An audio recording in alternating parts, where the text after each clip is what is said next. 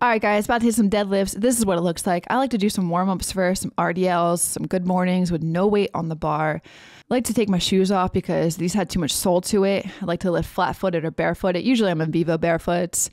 Figuring out the difference between kilos and pounds and how much weight I really do have on the bar, recognizing that 1 rep plate is exactly what I needed.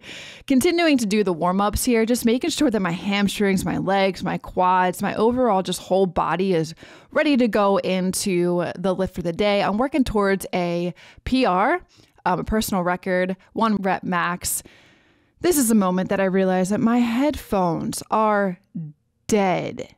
Struggle bus city, going for that 1 max rep too, especially. Here I am just loading up the bar a little bit more, going into that 1 max rep, and I fail. Guys, it happens. It's okay. It's all right. If that happens, it's just not your day. Take the weight off. Go into the solid lift that you know you can do with the weight you can do on the bar. Got solid 6 reps in.